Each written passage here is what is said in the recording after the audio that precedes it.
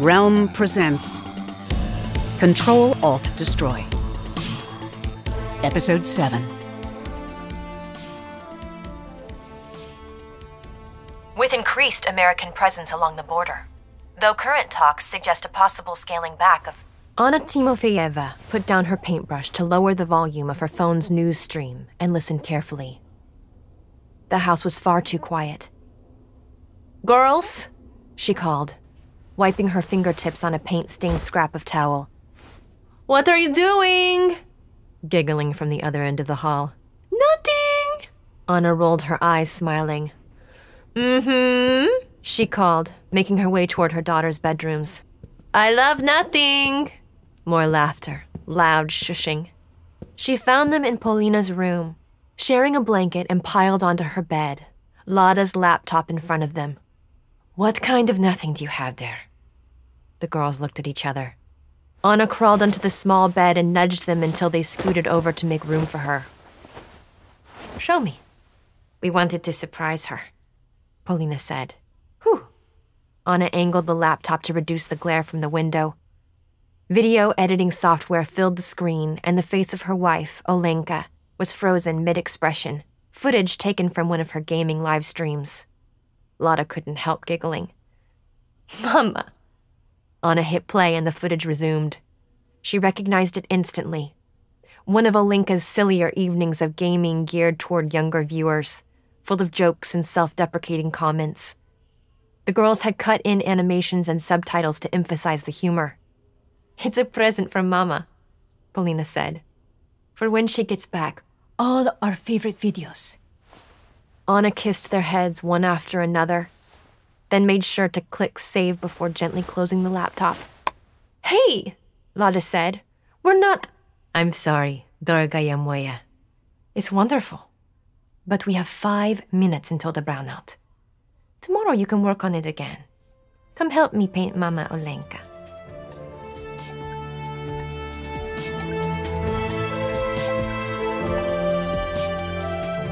One. Ben. Class Elemental Mage. Level 5.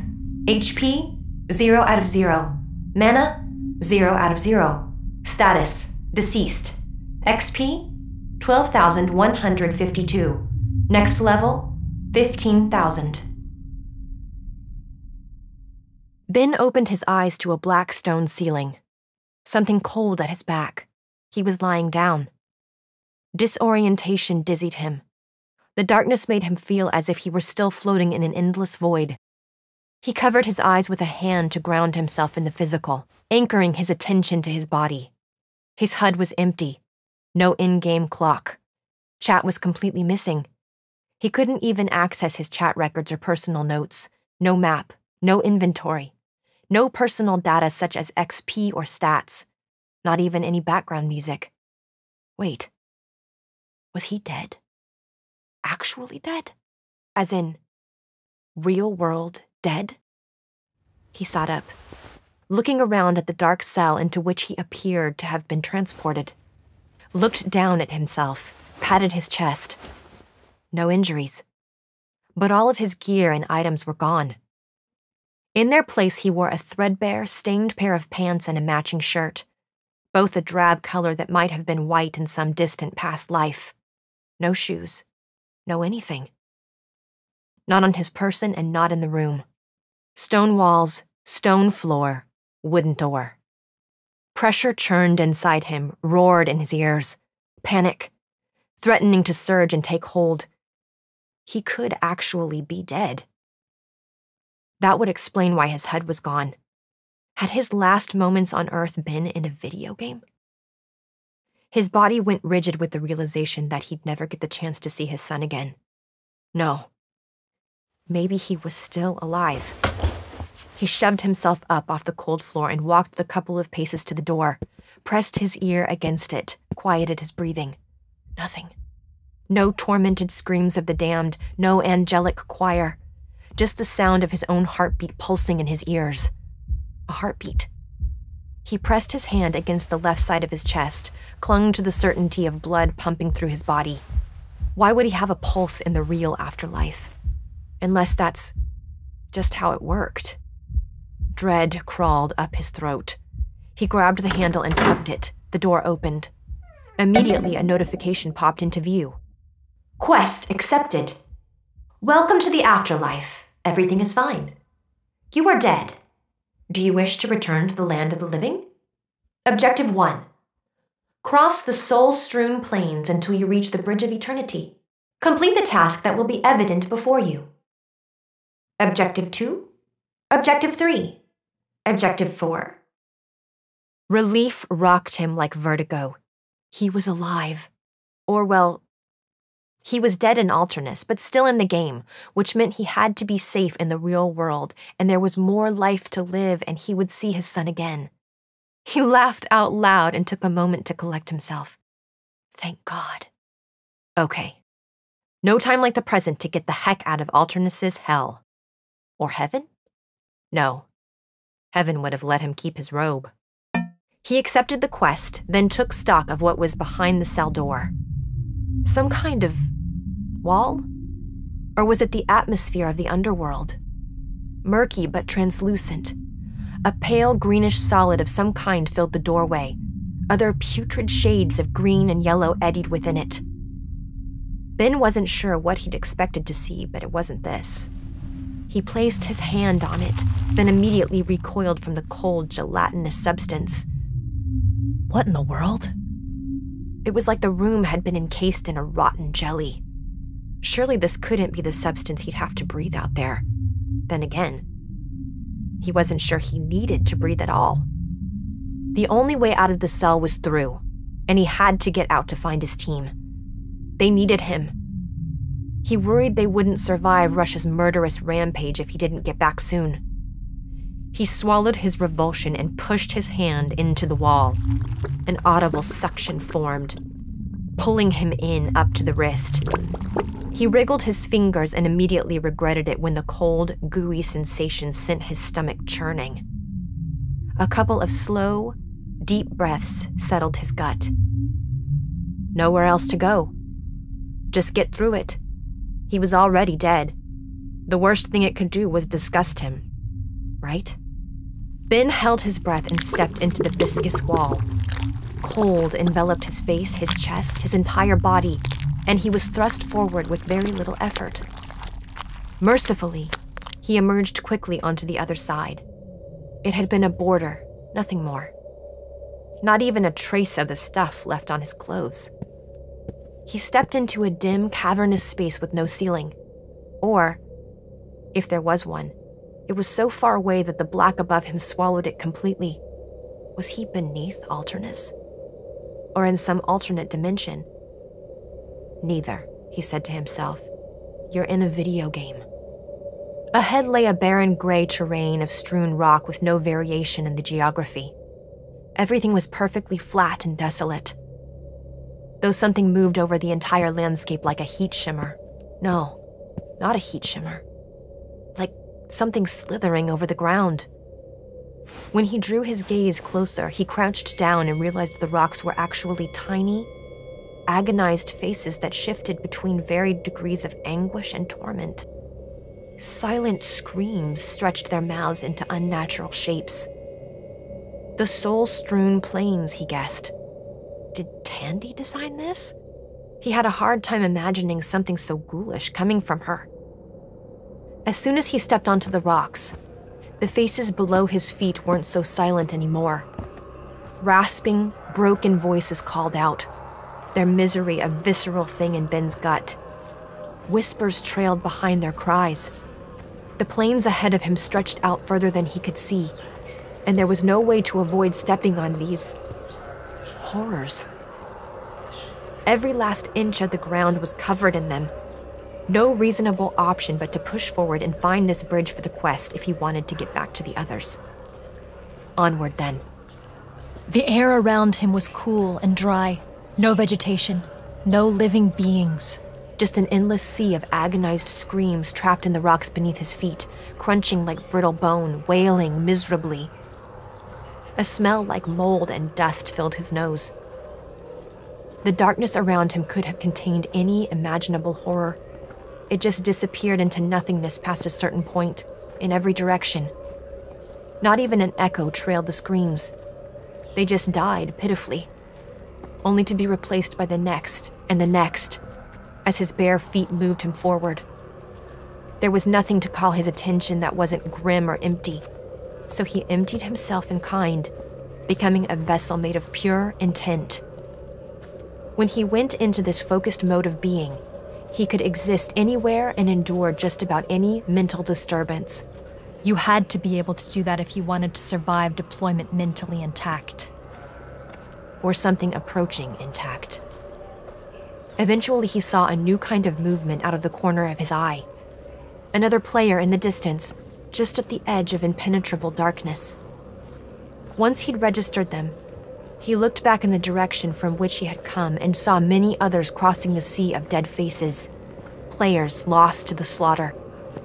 It hadn't occurred to him until now, but he was probably only the first PvP-related death in Alternus. They all looked the same in their ratty clothes. Some of them grouped together, seeking comfort in human company. Maybe even partying up. This made Ben keep his mind focused on the goal, his solitary goal. He didn't want to leave his team down a man any longer than he had to.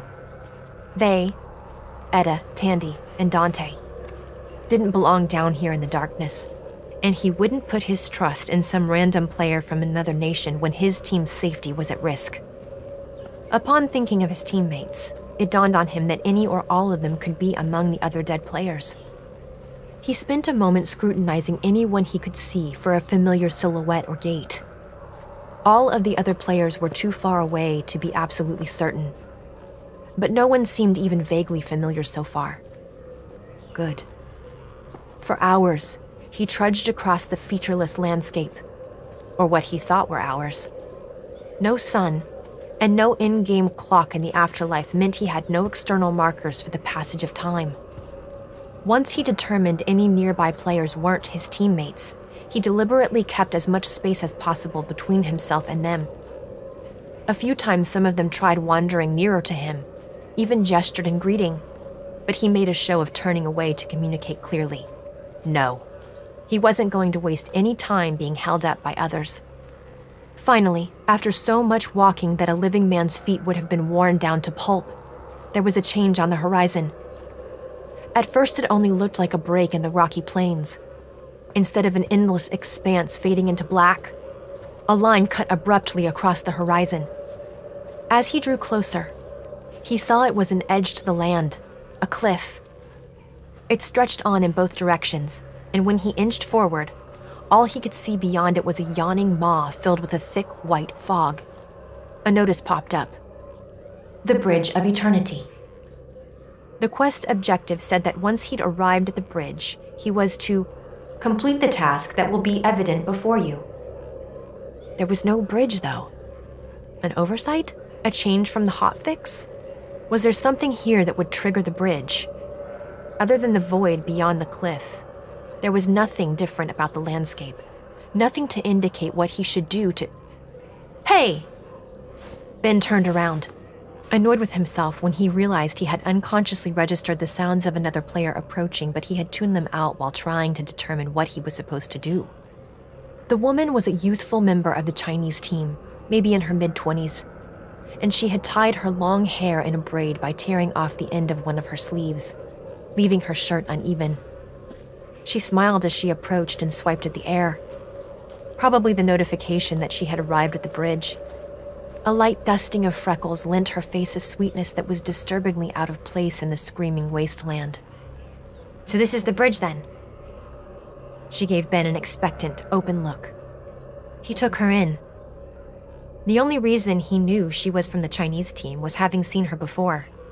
Not only was his HUD barren of anything other than the quest, he couldn't even see the usual nameplates of information about other players' roles or levels. He thought he remembered her being a healer, but he wasn't certain. Without any gear, he had no clues about her horizontal progress in the game either. Nothing. She was just a dead player, like him. That was all they were down here. Dead. Another alert popped up. Accept party invite? He ignored it. Alternus has gone wild. It's like Battle Royale out there. What was she talking about? Her eager expression faltered just a little. The Hunger Games? He stared at her, then gave her an, "I have no idea what you're talking about," shrug. She raised her eyebrows. Lord of the Flies? Oh, right. She seemed satisfied. The grin returned in full force. He speaks! But yeah, it's pretty awful back there. Bodies all over the place, lots of blood. Someone cut me clean in half. Not fun. You think they want us to jump? Movement in the distance along the edge of the cliff caught Ben's attention, and the woman followed his gaze. A pair of two people had caught up and were likely considering their options. For a second, the taller one looked like Etta, but when she turned, he realized she was far more muscular and broad. As he watched them, the unanswered party invite timed out and disappeared. She edged up to the precipice and looked down, then promptly crouched close to the ground. I hate heights, don't you? I always feel like there's a giant magnet pulling me down. Ugh. Please tell me they don't want us to jump. Figuring it out is part of the quest, I'm sure, he said. Yeah. So you're not partied. I'm not either. To be honest, a lot of these people just kind of make me nervous, but I like you. You seem less intimidating. He couldn't help the incredulous look that he felt creep onto his face. Seriously? He should work harder on his scowl. Just then, the two people he had been watching jumped off the cliff together. He heard one of them yelling as they fell, but had no way of knowing if it was the terror of the fall itself or something they saw beneath the fog. Well, she said, I guess they figured we'd jump. Did you look around to see if there's anything else, like a lever or something to trigger a bridge? He sighed. Do you see a lever? Not so far. Everything she said was so unbearably earnest. There was no way she was for real. Ignoring his dismissiveness, insisting on talking to him, not parting with one of the other countless options she'd probably encountered along the way, she was up to something. She probably knew he was from USA, just as he knew about her. He'd trust her enough to cooperate with her over his dead body. Another notice. Accept party invite? He immediately declined it, then ran to the edge and leapt.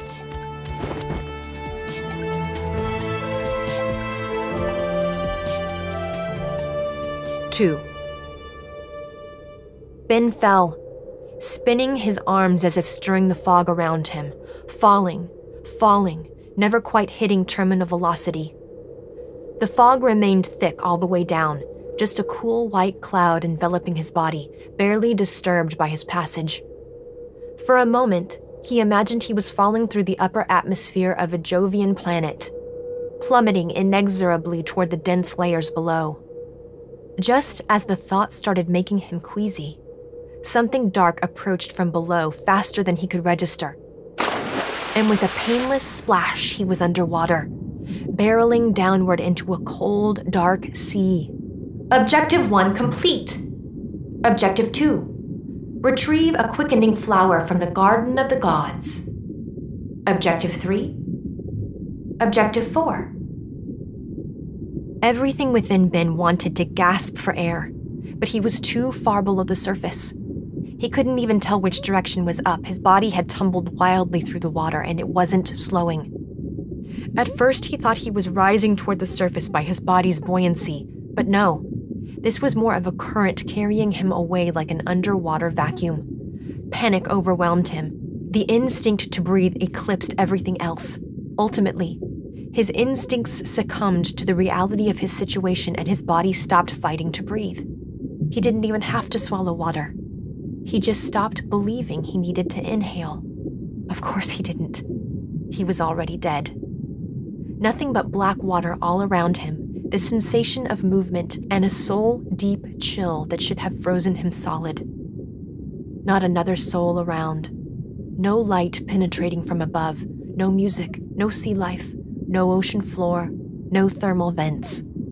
Part of him wanted to close his eyes and detach, afraid of what would come barreling out of the darkness. How deep had he gone? How long had he been riding the current? Minutes? Days? Finally, light. Rising up toward him from below as the current sped him along. A pale dot of light that grew bigger and bigger until he was no longer submerged, but falling again, falling through air, the light around him so bright that at first he couldn't see. His vision adjusted just enough that he saw the ground growing closer by the second, and no amount of understanding that he was already dead was enough to quell the sheer terror that overwhelmed his animal mind. About a foot off the ground, Ben simply stopped and floated in midair. He couldn't tell what kind of ground he was looking at, and just as he reached out to try to touch it, he fell the rest of the way. It hurt far less than it should have. Ben took a moment to hold his head in his hands, propped up on his elbows. The ground beneath his body was warm, the air around him balmy. Daylight still shocked his senses after spending so much time in the dark. He let go of his head and moved to stand up, but when he placed his palms on the ground, revulsion lodged itself in his throat. He was touching skin, human skin, leathery and warm. He stood quickly in an effort to distance himself, but his bare feet had nowhere else to step. It was then that he realized the land slowly rose and fell as if it were breathing, and the flesh stretched on and on into the distance, a vast landscape of living skin with God only knew what beneath it. Now that he had registered the breathing, it was all he could feel. Some terrible thing underneath him inhaling and exhaling. Alive. There was no way this could have been Tandy's idea. Was there? In the distance, Ben saw something in the horizon, a shape that wasn't just an endless rind of horror on the land. Or at least he hoped so. The Garden of the Gods. A faint noise came from far above him, which grew into the distinct sound of a human voice caught somewhere between a cry and a yell. He searched the cloudless blue sky. A dark spot in the distance grew larger and larger. Someone else who was falling. Ben moved out of the way. The same woman from the Bridge of Eternity came to a stop about a foot off the ground, hair half fallen from the braid. It was one thing to experience this strange place himself, and another thing entirely to watch someone else fall from the sky only to come to a dead stop in midair. She flailed her arms and legs, scrambling for the ground in a mess of crying until the afterlife's physics released her to the flesh below. She sat up and scrambled backward as if to get away from the skin. But there was nowhere to go. She just sat there and let out a few horrified breaths, then finally made eye contact with Ben. He felt a little bad for her, so he held out a hand to help her up. That was horrible. She took his hand and hoisted herself up with his help. Nervousness flickered in her movements.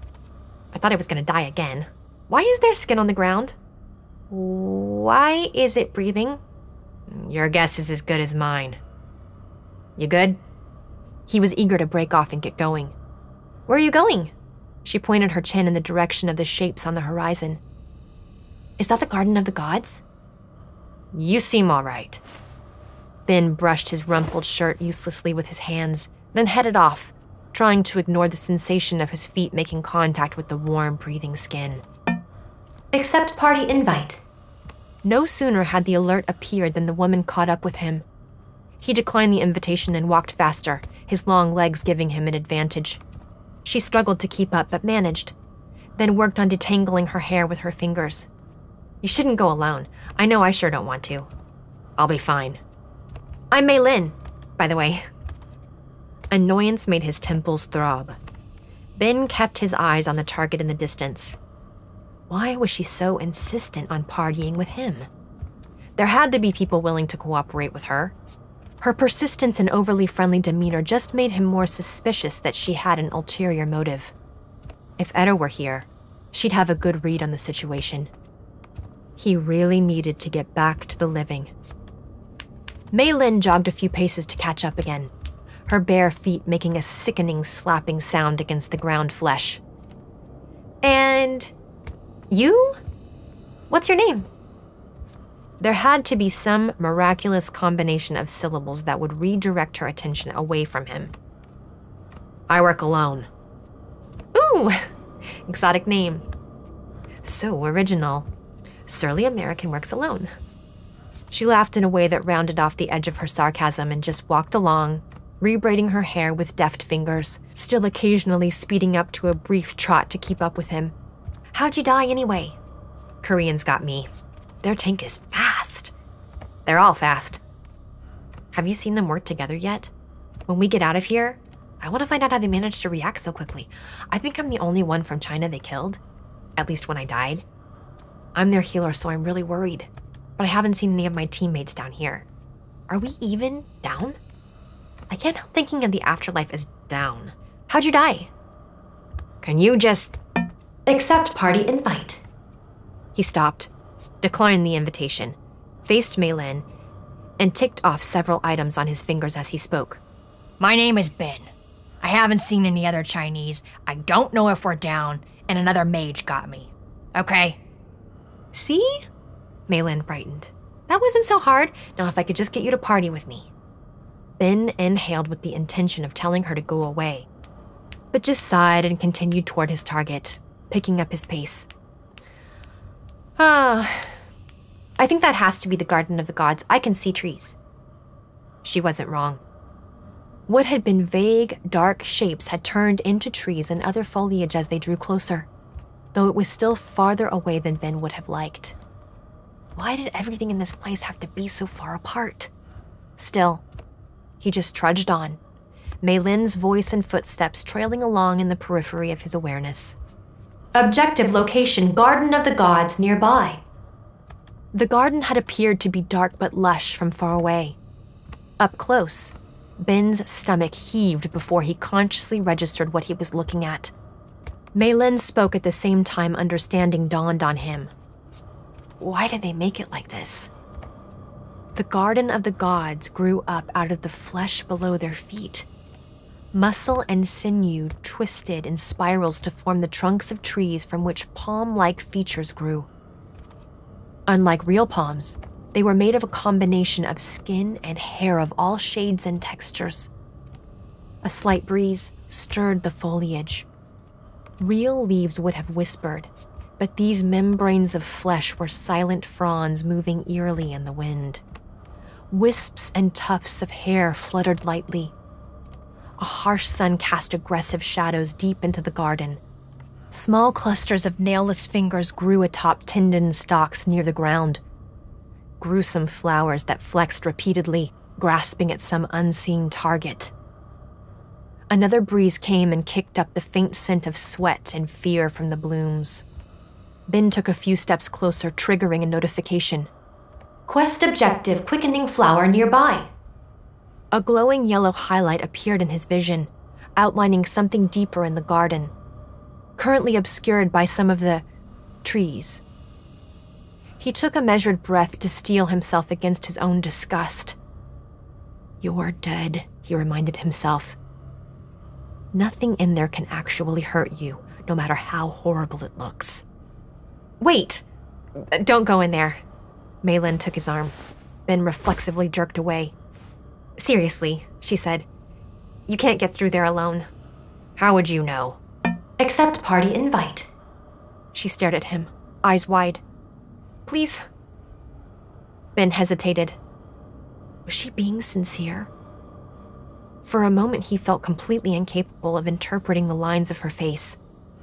Were they pulled tight by genuine concern, or a carefully crafted expression intended to manipulate him into cooperating?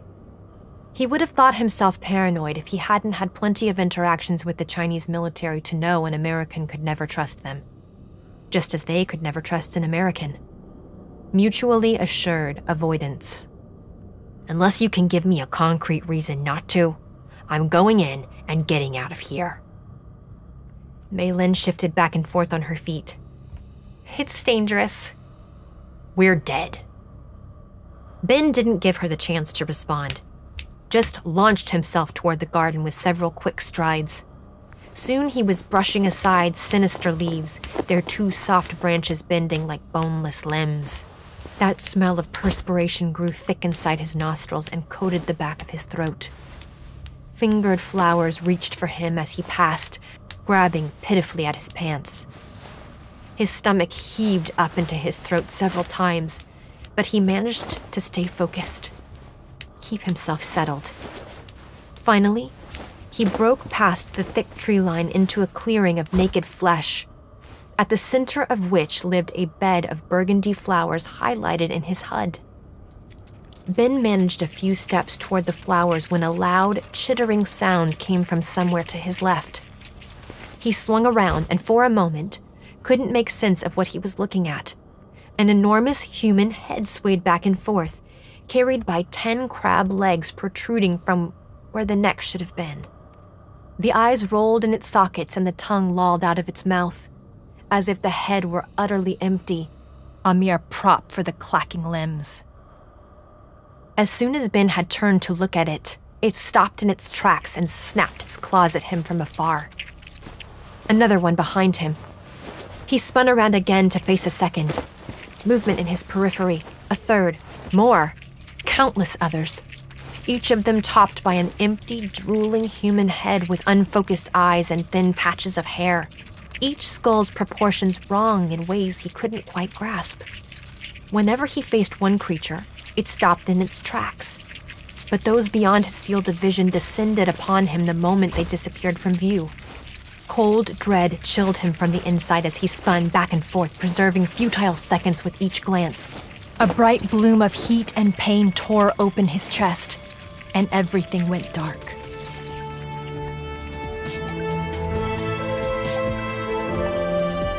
Three. Ben opened his eyes. Quest accepted. Welcome to the Afterlife. Everything is fine. You are dead. Do you wish to return to the land of the living? Objective 1. Cross the soul-strewn plains until you reach the Bridge of Eternity. Complete the task that will be evident before you. Objective 2. Retrieve a quickening flower from the Garden of the Gods. Objective 3. Objective 4. He patted his chest where the crab creatures had ripped through him, but found himself whole. Darkness and stone surrounded him. He was back in the starting cell. Frustration flared inside Ben, then quickly congealed into a thick, heavy anger. He sat up, rested his arms on his knees, made himself breathe through his furious heart's rhythms, focused on deliberately relaxing his jaw, his shoulders. He imagined melting down his self-directed rage and forging it into grim determination. He pictured Etta, Tandy, and Dante in the world of the living, fighting for their lives. He exhaled, stood, walked to the door, gripped the handle, and he threw open the door to do all of it again.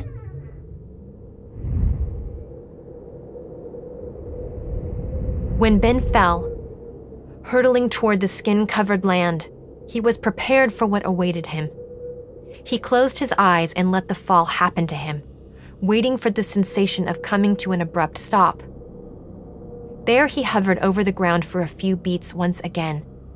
This time he prepared his hands and feet to catch him and landed cat-like on all fours. No time to waste. He crossed the barren landscape of breathing flesh at a sustainable jog, knowing there was nothing between his landing site and the Garden of the Gods worth being vigilant about. Several times he passed one or more other players and, once he determined they weren't recognizable, ignored every single one of them regardless of how urgently they tried to get his attention. A few of them looked around with fearful eyes, probably worried he might be fleeing something. Let them wonder. As he had hoped, he arrived to find Mei Lin sitting a short distance away from the edge of the garden. Another player was doing stretches nearby. Mei Lin seemed to be talking to him while decorating her hair with additional strips of fabric from her clothes. When she spotted Ben, she stood up and tapped the other player, then pointed at Ben. "Accept party invite." He sighed and accepted. A party list appeared on his HUD, including himself, Mei Lin, and Tiago, who must have been the other fellow. "You waited," he said. Maylin smiled. This is Tiago. He's a thief from Brazil. Tiago rolled his shoulders to finish off his stretches, then nodded at Ben. Hey. Ready? Maylin said. She didn't even rub his failure in his face, like most people would have. She just gave him that same eager look, perhaps tinged with a hint of sympathy. Wait. How did you know? Ben asked. About the monsters? Yeah. She shrugged. I lied, sort of. I've died before. Before PvP. So you knew what to expect this whole time? She shrugged again, and just looked toward the terrible garden that awaited them. Why pretend? I'm sure you know as well as I do, it's never a good idea to show all your cards at once. I had an advantage. I didn't want to give that up in case I needed it. I don't like having to be like that, but this isn't a game. It's politics. I don't know why you told us at all, Tiago shrugged. I would have kept that shit to myself. Why'd you wait for me? Ben said. I like you. I don't know why. You have a nice face. Besides, after this point, you can't party up anymore. It splits each party off into its own instance, like a dungeon boss in an MMO. Except there aren't any bosses. Not really, anyway. At least, not that I've heard of. I don't see how we could fight. How do I know you're not hiding something else? You don't. I don't know you aren't either. But we all have to get through this, and the only way is to cooperate. For what it's worth, there's nothing else in particular I'm hiding, but I don't expect you to take my word for it. You guys ready? Tiago was busy peering closely at one of the fleshy clusters of leaves, then recoiled when it shivered at him. He postured at the flower as if he'd attack it, then waved it off with a disgusted grimace. Man, how is this nasty shit necessary? Ben just headed into the garden, bracing himself for the rancid smell and the horrible feeling of disembodied flesh brushing against him. Tiago and Maylin followed closely behind. At one point, a shivering, dog-sized leaf reached out toward Tiago and brushed him on the leg. He unleashed a torrent of expletives, jerking away and brushing his body as if it were covered in ants, which just made him stomp backward into several bushes that folded around him. He pried himself away and shouted at the bushes, "Creepy motherfuckers!" When they made it into the clearing, Ben crept forward slowly. Each of us needs to look in a different direction, Maylin said. Keep our backs together. Ben felt the warmth of their bodies pressed against his. They moved slowly, in unison. The quickening flowers were close enough now that he could see each bud was, in fact, a small, beating heart. There was little time to take in the details. In seconds, numerous crab creatures closed in around the perimeter of the clearing. That is not right, Tiago groaned.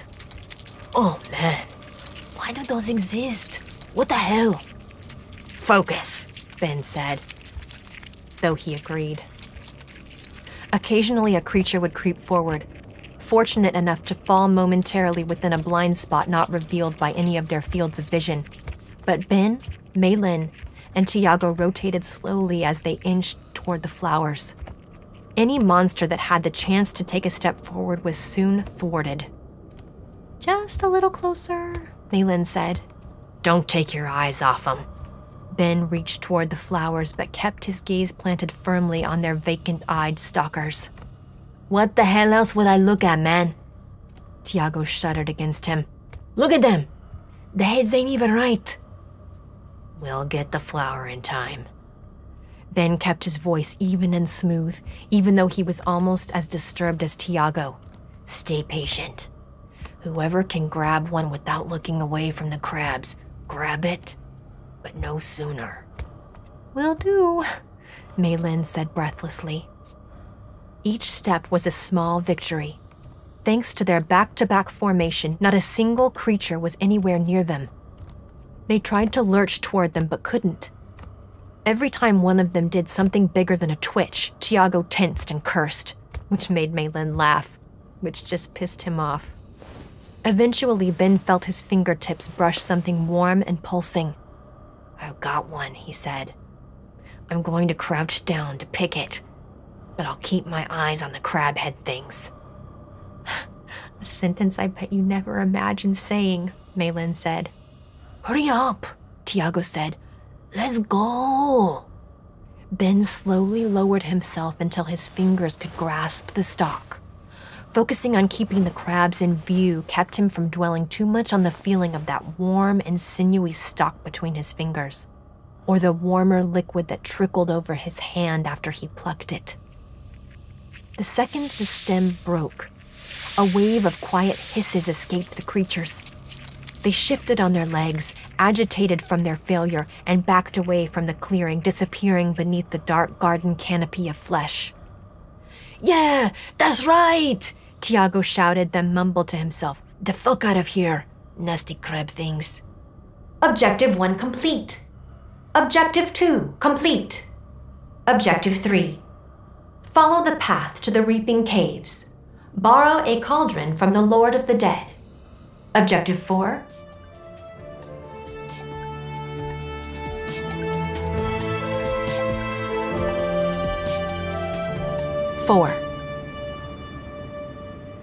With the quickening flower pulsing in his hand, Ben led the way through a newly opened passageway through the trees. After a walk through a tunnel beneath a curtain of brittle hair, they emerged onto another barren, flesh-covered landscape. Here, a sun-bleached spine cut through the skin, vertebrae chaining into the distance for as far as the eye could see. An endless rib cage cradled the spine, curving up into the sky, at least a couple of stories tall. Is that the path? Tiago said. Yep. Maylin stepped onto the bone, leading the way. Better than the garden, he said. I'll take it.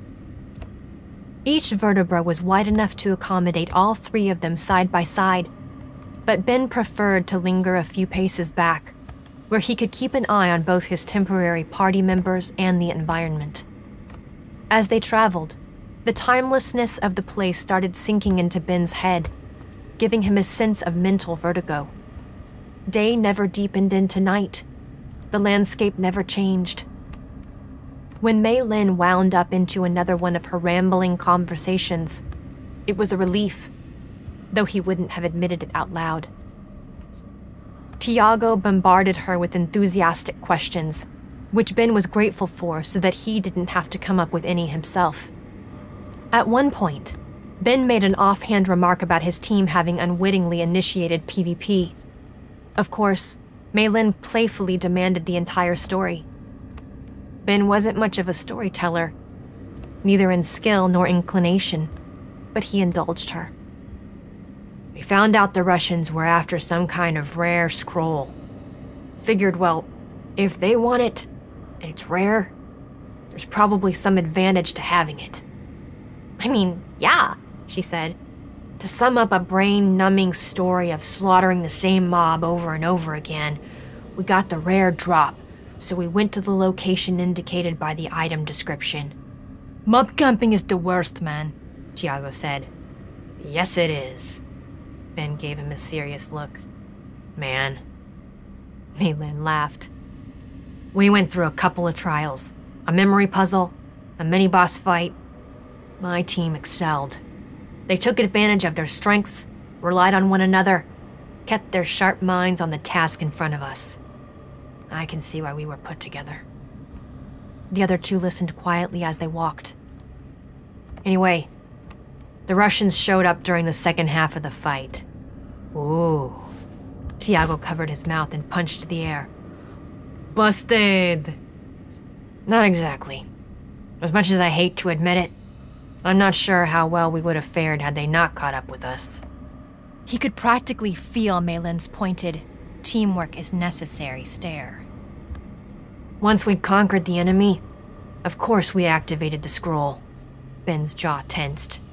We had no idea what it would do, but the Russians did, and exploited their advantage with no less brutality than I'd have expected. One of ours was injured. I couldn't stop it from happening in time. I should have kept a closer eye on what the other team was doing. I should have noticed them tracking our movements. We barely made it out. You make it sound like it was your fault. Ben stopped walking. I'm the one with military background. I'm the one who knows how to read enemy behavior and anticipate an attack. I'm the one with the experience and wherewithal to keep the others safe. Maylin's eyes were wide, and Tiago lifted his eyebrows. You're not a psychic, Maylin said. Nothing supernatural about it. Fact is, I dropped the ball. I couldn't even fire off a defensive spell to keep myself from getting killed. All I could do was throw myself in front of my teammate and hope they made it out afterward. They have to have survived for at least a little while. I didn't see any of them down here. Hopefully they're still alive. You put a lot of pressure on yourself, Maylin said. You sound like, well, one of my teammates. He shrugged and resumed hiking. The others followed suit. It's not unreasonable to know your strengths and to be frustrated with yourself when you fail to utilize them, especially when that's your job, your responsibility. That's why I'm here. Well, Maylin said, at least you know they probably survived. PvP's gotta be over soon. Maybe it already is. A look of dread came over Tiago. What if we've been down here for years and don't even know it? Ben waved him off. That would be a tremendous waste of resources from an outside of Alternus perspective. Activating PvP with no idea it's coming? There's so much hidden in this game. Maylin excitedly shook Ben's arm. Can you imagine all the stuff no one has found yet? I bet we don't even know half of what we could be pursuing. It would seem that way. Tiago, what about you? She hooked her arm with him and did the same thing with Ben's, then laughed. Look, we're off to see the wizard, haha. Has Brazil found anything wild like that, Tiago? Nah. Tiago gave her a sideways look. Ben suspected that even if the Brazilians had discovered anything, he wasn't going to give it up. He couldn't blame him.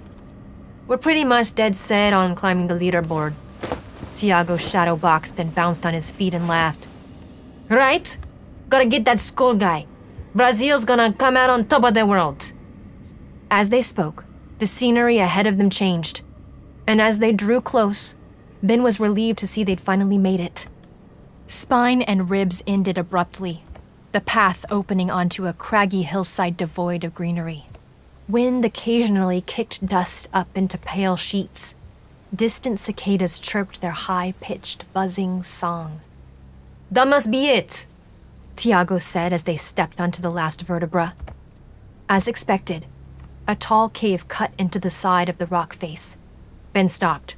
Wait. Maylin turned around. Tiago stopped and leaned against one of the last few ribs. What do we need to know about this lord? Ben said. Oh. Maylin tightened the cloth that fastened her braid. I have no idea. Last time they had me steal someone's mushrooms, nothing about any Lord of the Damned. Wait, what? Are you lying again? I mean, I'm not. But would I tell you if I were? She shrugged but gave a lopsided smile. Fair enough. History told him to be wary of anyone allied with the Chinese, but his instincts now told him he could trust what Maylin was saying. As much as he tried to find fault with her motivations, he couldn't honestly say he wouldn't have done the same thing in her position and withheld any previous experience in the afterlife. He'd certainly have been far less generous with his knowledge about anything back in Alternus. He nodded. Well then, let's get our cauldron. When all three of their party had stepped off the spine, an alert popped up. Objective location, Reaping Caves nearby. They crossed the gravel-strewn lawn and approached the cave. Thankfully, the rocks under their feet and their new landscape did not contain faces and did not scream. Ben never imagined being grateful for such a thing, yet here he was. Tiago idly bent down and picked up one of the small rocks, examining it. Ben took a few more cautious steps forward. The space beyond the entrance of the cave was so black that it looked solid. An absence of light so complete, it should have been a tangible thing. Maylin said. Do we knock? Tiago looked at his rock again, then tossed it into the cave. The air stilled. The cicadas fell silent. A large skull slowly emerged from the darkness within, a bare muzzle with rows of blunt teeth and 2 horns. It looked like the skull of a bull, but as the Lord of the Dam stepped fully into the light of day, Ben could see he had a humanoid body, clothed in a tattered 3-piece suit. Everything he wore was black, down to his gloves and shoes, with the exception of a vest made of intricate gold brocade. It would have looked decadent if not for the ripped seams and frayed edges, and the dust, and the smear of dried blood across his vest. The Lord stood with perfect posture and folded his hands. "Why have you come to my humble dwelling?"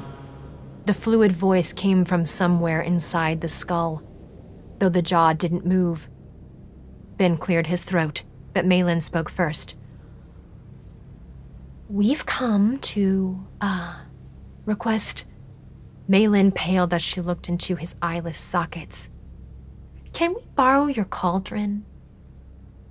"You may not." Ben stepped forward to peer into the cave. "We just need to borrow it for a quest." He took a couple of steps inside to see if he could make out anything in the darkness. "We'll give it..." The Lord of the Dam folded over onto all fours and charged at Ben, his joints bending in ways a normal human body couldn't, fingers rapidly growing into long talons that ripped through his gloves and punctured the fleshy earth. Coagulated blood bubbled up around the wounds he had made, pooling beneath his hands. Wings ripped through the fabric of his jacket, bursting forth from his back. Broad membranes of sickening gray flesh rotted around the bones beneath. He opened his massive jaw in front of Ben's face, and the sound that came out of him was enough to make his very soul wither. It sounded like the world tearing in half. A deep, resonant bellow rolled over the land, tugging Ben's throat down into his belly. This eldritch roar seemed never-ending. No breaths interrupted him. The sound just rolled endlessly over the landscape, shaking the earth to its knees. The Lord's horrible voice became the land. The sound was the afterlife. It was everything that surrounded them. It pulled Ben's mind down like a gravity well, echoing on and on and on. A sound so impossibly deep and ubiquitous and inescapable that it tore at the edges of his consciousness. Then, silence. Bit by bit, the Lord of the Dam returned to his original form. Wings folded and disappeared into his back. Limbs bent back into normal configurations. Claws retracted, becoming human fingers. Once again, standing with perfect posture, the Lord reached into his pocket and pulled out a second pair of gloves, which he tugged onto his hands.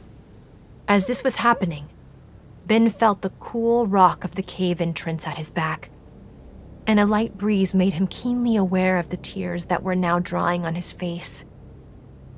He edged his way out of the shadow of the cave and fought the part of him that wanted to slide onto the ground and curl up. "This isn't real," he told himself. "Pull yourself together."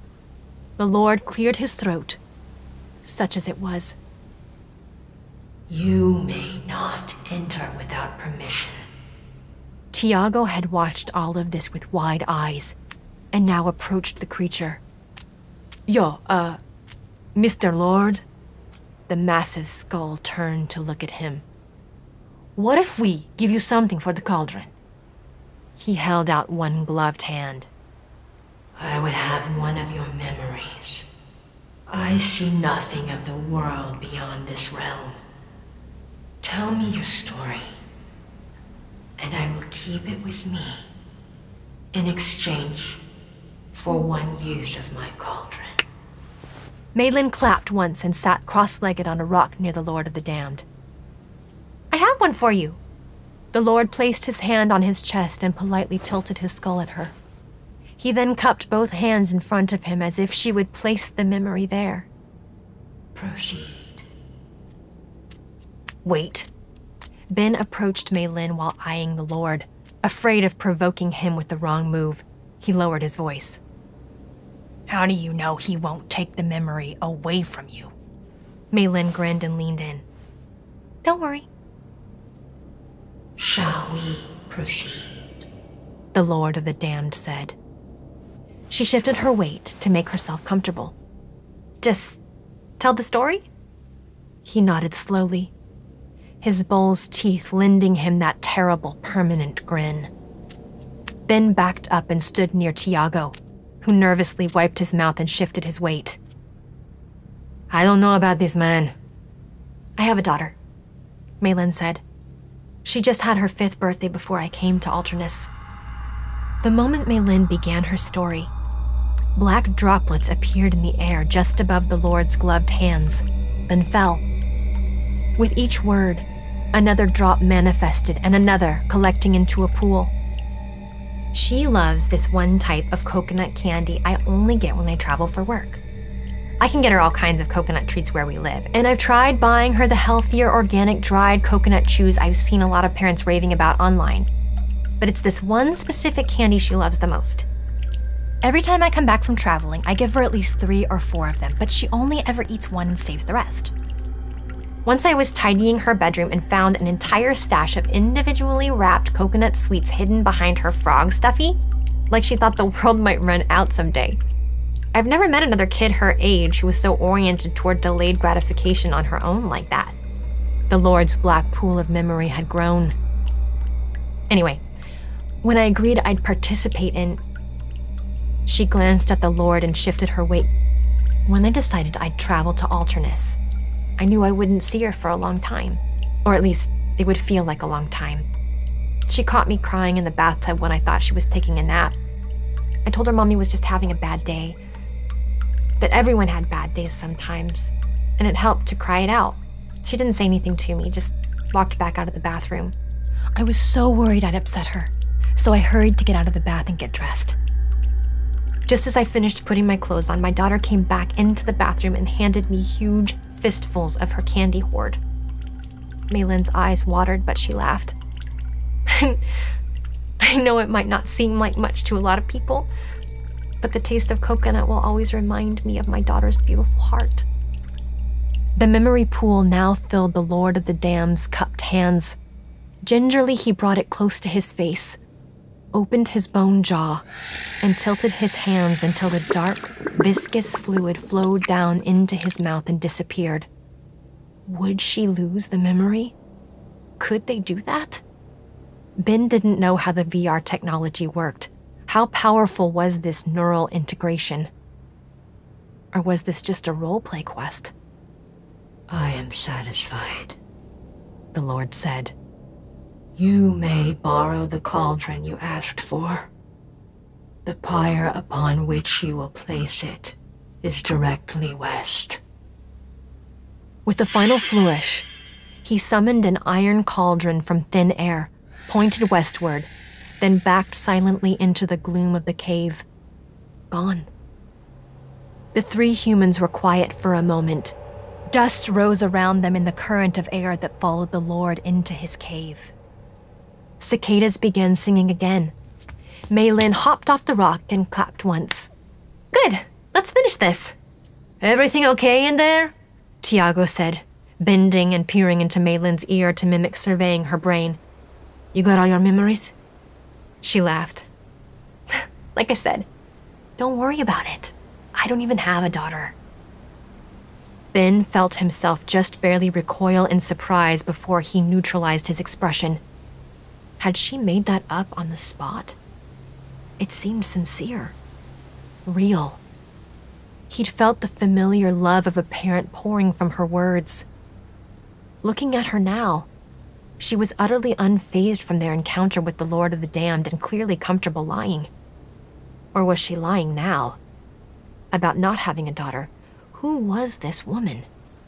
Pop the nasty flower in there. Tiago gestured to Ben with his chin and rolled up his sleeves. Unless cuddling is like your thing. Ben scrutinized Mei Lin for a moment longer, then placed the quickening flower into the cauldron, grateful he wouldn't have to carry the gruesome-looking thing any longer. Objective 1 complete. Objective 2, complete. Objective 3, complete. Objective 4. Carry the cauldron and quickening flower to the ritual pyre. Boil the quickening flower into an elixir using the cauldron. Perform the ritual movements to activate its power.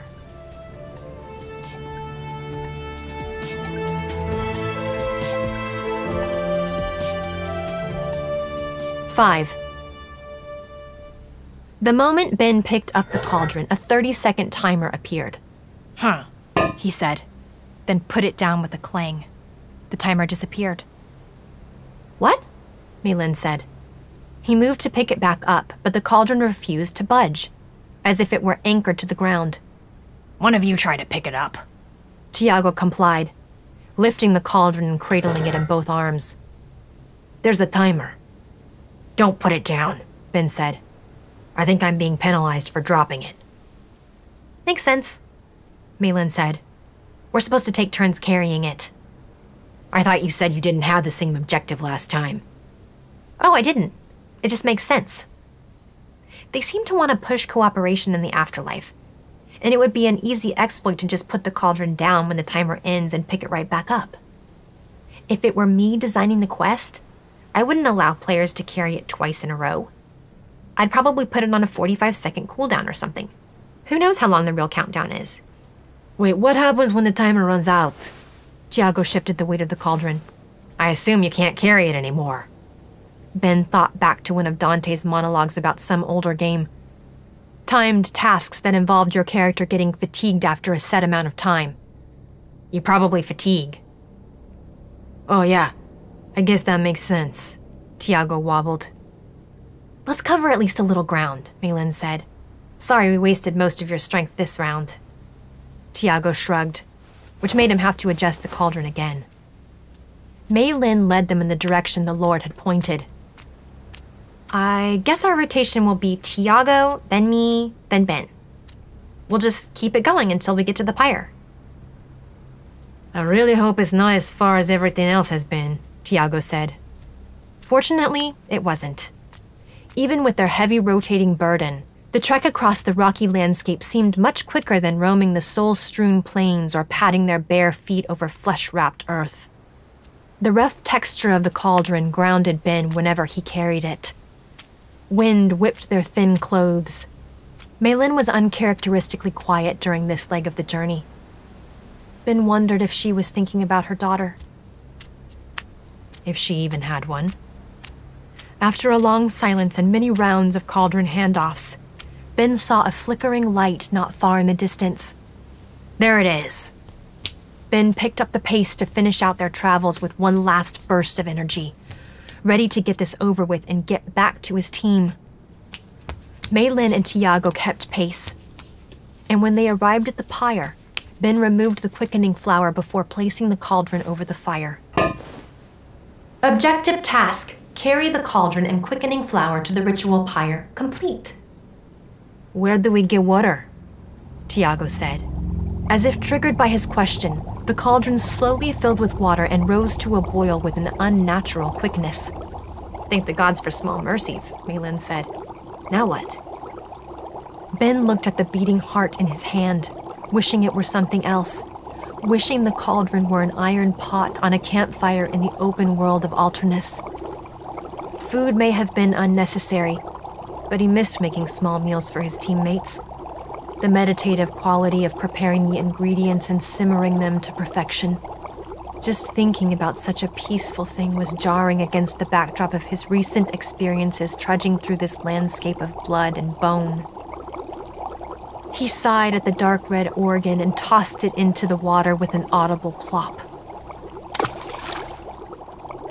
Objective task: boil the quickening flower into an elixir using the cauldron, complete.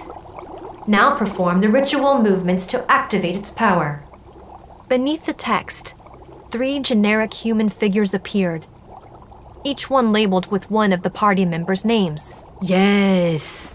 Tiago bounced and stretched his arms. Breakdancing is my thing. We got this. Ben groaned. Really? We couldn't just make a nice soup and go home, could we? I don't know what kind of soup you eat, but anything with that thing in it ain't about to be nice. Come on, Ben. It'll be fun. Maylin began mirroring the movements of her labeled figure. Tiago immediately did the same, throwing personal flair into the choreography. And after a few moments of hesitation, Ben joined them. He felt incredibly silly and self-conscious. The movements reminded him of pretentious performance art.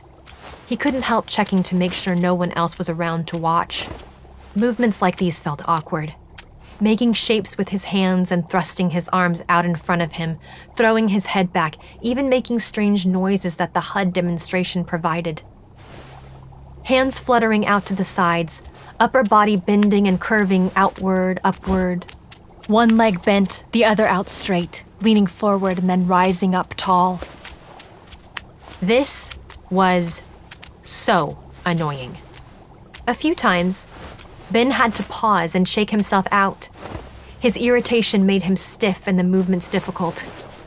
Maylin bounced on her feet and pretended to box him, echoing Tiago's earlier body language. Come on, you can do it. Pow, pow. You guys about ready to do the full routine?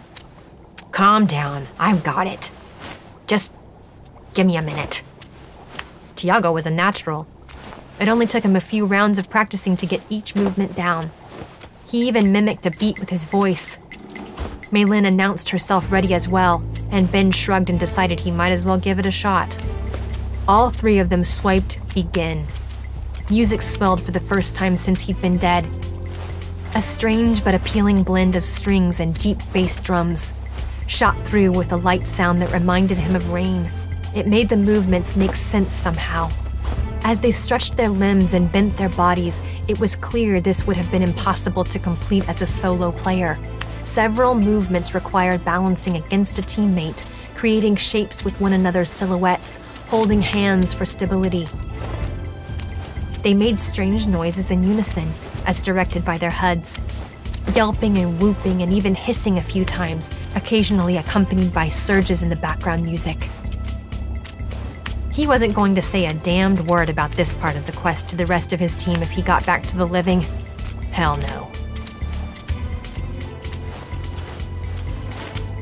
When they completed the sequence of movements, all three of them held their breaths. A few seconds passed. Nothing happened. Tiago sighed. Shit, we have to... The water inside the cauldron glowed a pale pink. Motes of light floated up out of it, drifting away like fireflies. Objective 1 complete. Objective 2 complete. Objective 3 complete. Objective 4 complete. Drink the quickening elixir you have made to awaken in the living realm. They all cheered, even Ben, who hurried up to the cauldron. Wait! Maylin grabbed the back of his shirt and tugged, while at the same time pulling Tiago close by the arm. She threw her arms around both of them and wrapped them in a tight hug. I know we have to compete out there, Maylin said as she let them go. That's just the way it is. I won't expect you to give me any leeway, and I doubt I will either. But I'm glad we cooperated down here, and I want you to have a token of my appreciation. Ben said nothing, just observed her face. Was there any trace of deception? Would he be able to see it if there were? She was very good at telling stories that were just that. Stories. I keep telling my teammates we should be talking to more NPCs, she said. But they're dead set on... Well, I can't really say what they're dead set on. You understand. National security. Sort of. But I told them if you really dig into the dialogue, sometimes you can find hidden gems, like spells.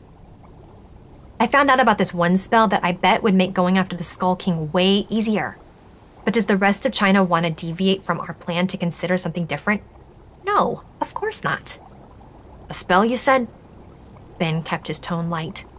Tiago had his hands tucked under his armpits while he listened carefully. Yeah, it's called ossify. Turns you into the undead. Well, not really. It makes you seem like the undead. You can slip right by them. Maylin swept her hand up. Whoosh! They'll think you're one of them. Now that would be useful. Maylin laughed. I know what you're thinking. Why would you give that away? A reasonable question, don't you think? Ben said. She waved him off. I figure if my team isn't interested, then I'd rather one of your teams get it than some other random nation. Goodness knows Korea doesn't need a rare spell, am I right? Where is it? Tiago said, then made a placating gesture. No offense, man, but once we get back out there, Brazil might want to go after it too. I'm not just gonna let the Americans have at it. Nor would I expect you to, Ben said. Malin shrugged. No idea where it is. All I know so far is that it exists, and the path to obtaining it is dangerous. I got the information from Tala in Knightsholt, over at that blacksmith near the north end of town, but I had to do a couple of side quests to unlock the dialogue tree. Well, thank you. Ben took a few steps toward the cauldron. I appreciate it. He didn't wait to see how she responded. He just cupped his hands into the elixir and drank.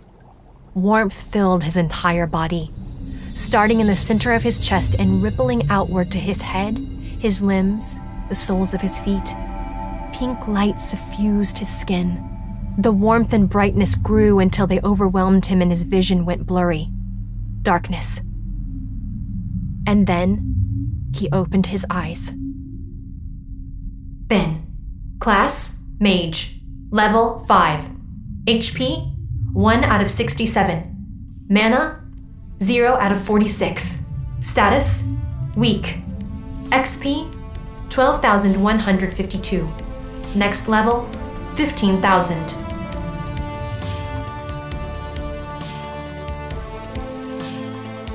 You're listening to Ctrl-Alt-Destroy, starring Summer Glau. Produced by Realm, your portal to another world. Realm. Listen away.